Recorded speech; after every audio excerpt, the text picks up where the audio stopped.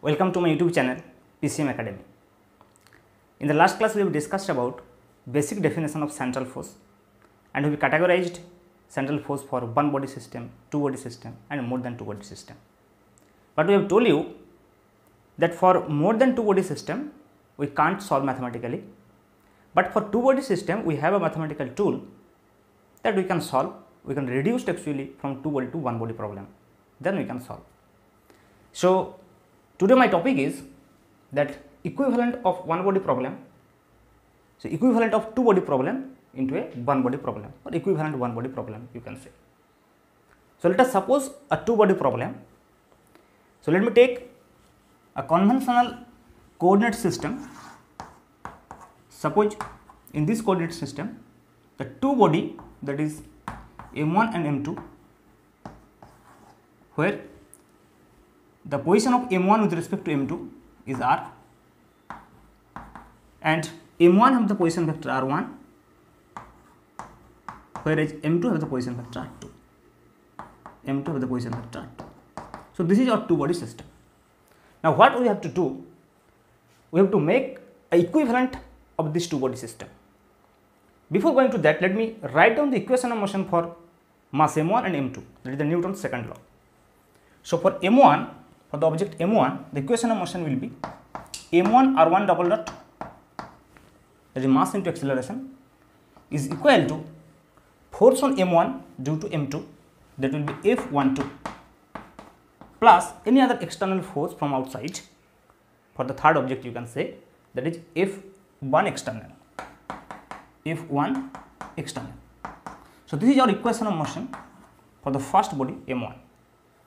Now for the equation of motion of second body, we can write similarly that m2 r2 double dot is equal to force on m2 due to m1, that is F21, plus external force acting on m2, that is F2. So F2 external. So this is your two equations. But the problem is that we can't solve these two equations. But instead of this, here you can see this force is very complicated, external force is very complicated. But if we convert these two equations into equivalent one equation, then we can solve easily, then we can come back for these two equations also, for these two bodies separately also. So this is very complicated, these two equations are very complicated. This is a differential equation, and this F1 external, F2 external, and F1 to F21 and F12 are also the function of R, and F1 external and F2 external are completely unknown. So this is a very complicated situations we have. So let me modify this two equation little bit, then you can understand. Now suppose you let me multiply this equation 1 with m2 and equation 2 with m1. Now if you multiply this equation with m2, this will be m2 m1. So this will be your m2 f12 and m2 f1. Now if you multiply this equation with m1, this will be m1 m2, that will be m1 f2, and this will be m1 f2 external. Now if you subtract this two equation, what you will get? You can take common m1 m2, so it will be m1 m2 into r1 double dot minus r2 double dot equal to, you can write this as m2 f12 minus m1 f21 plus we have m2 f1 external plus minus m1 f2 external, m1 f2 external. So this is a simplified form. Now let me take common m1 m2 from here, and you know according to Newton's third law that f12 will be minus f21. So if we take common f12 or f21, that will be same, because f12 is equal to minus f21. So let me take common it, so it will be just f12, let me take, and there will be plus sign because f12 is equal to minus f21. Now what we will do, we will take common m1 m2 from here also. So if you take common m1 m2 from here, m1 m2 from here, then what will be? So here will be m1, so here m1 m1 will cancel out, this will be m2, and here also will be m2. So this is your equation. Now let me divide the whole equation with m1 plus m2. Then what you will get? You will get just m1 m2 divided by m1 plus m2, and this r1 double dot minus r2 double dot is nothing but r, because you know from your basic mathematics, basic triangle of vector addition, that this r will be r1 minus r2. So r double dot will be r1 double dot minus r2 double dot. So this will be r double dot, and that is equal to f12 vector plus we have m1 m2 divided by m1 plus m2 into we have f1 external by m1, f1 external by m1 minus f2 external by m2. So this will be our equation. Now let me take this m1 m2 divided by m1 m2 as a single object of mass mu. So if we take this as a reduced mass mu, which have mass m1 m2 divided by m1 plus m2, then our equation will be converted in a very simplified form, and that is nothing but mu r double dot, we have mu r double dot is equal to just f12 plus we have mu again into f1 external by m1, f1 external by m1 minus f2 external by m2 by f2. So this is your final equation. Now this f1 external, f2 external is completely unknown for us. This can be happen for third object. Suppose we have earth moon system and there is a sun. So sun will be as a third object, will give force on m1 and on m2 also. So that can be the f external. But there are a lot of effect may be there, so that this f1 external and f2 external will be so complicated. So let me neglect this f1 external and we can take pure as a two body system. So if this f external, f1 external, either f1 external or f2 external is absent, then we can take it as purely a two body system. So that is, let me take as case 1. So this equation can be converted in this way.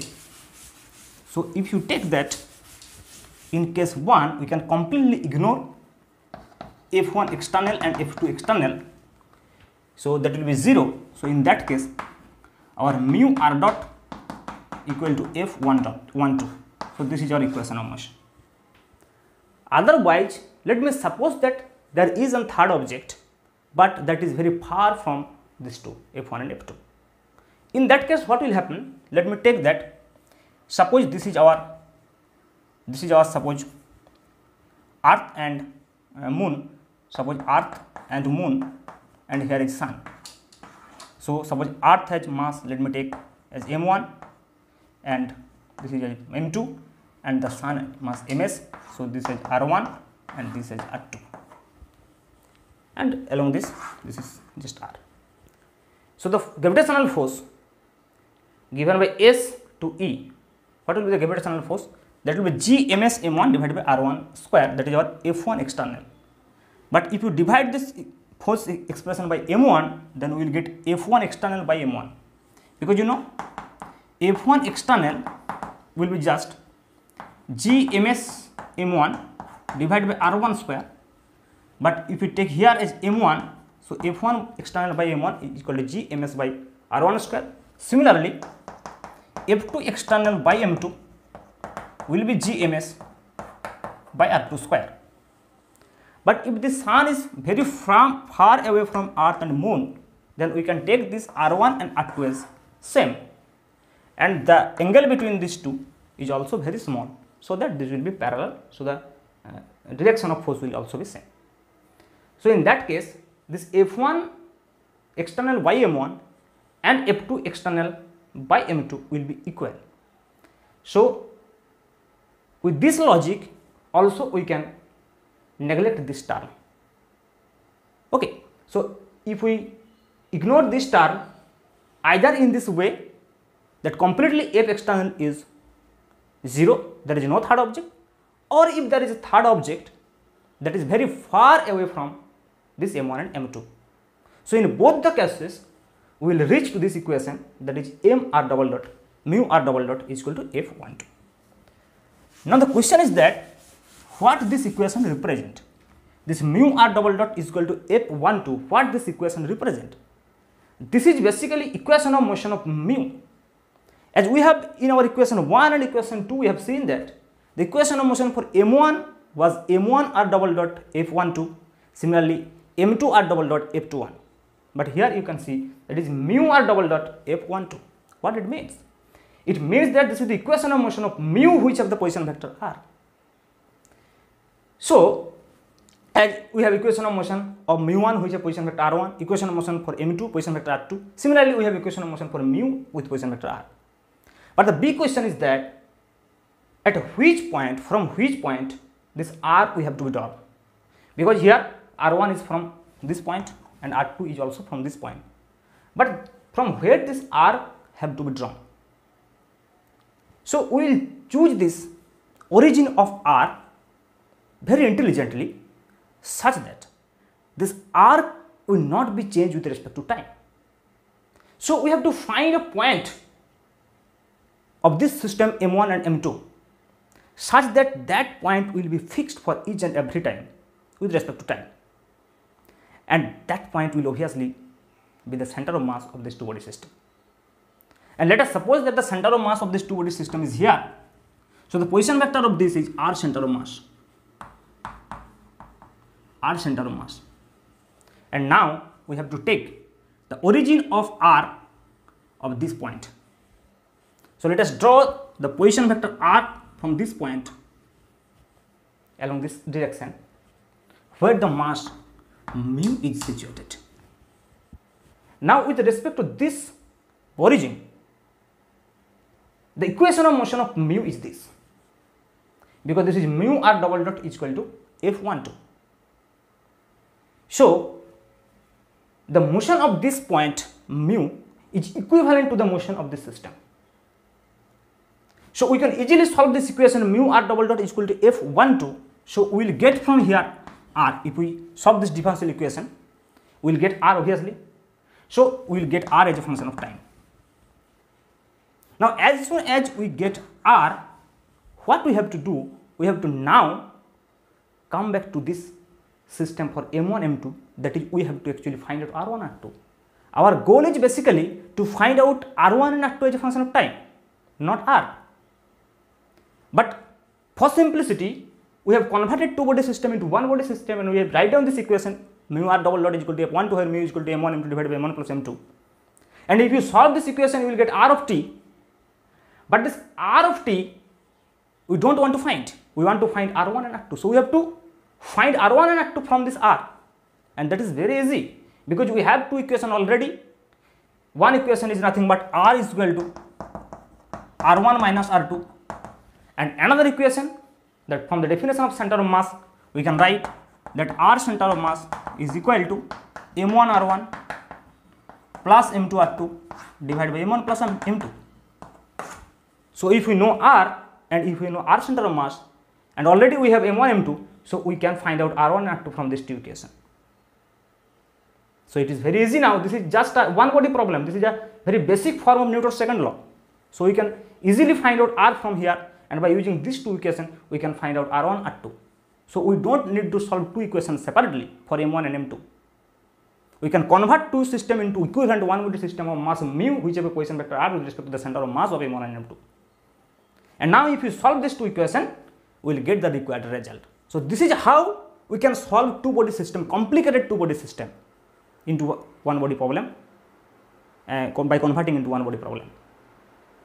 And there are many examples of this we will discuss in the next class for double star, that is binary star. So the motion of binary star can be well explained by using the concept of reduced mass or the equivalent one body problem. So we will discuss that in the next class. So for today, thank you. And if you are new in this channel, then please subscribe my channel and hit the bell icon so that you get the notification in the next class also. Okay.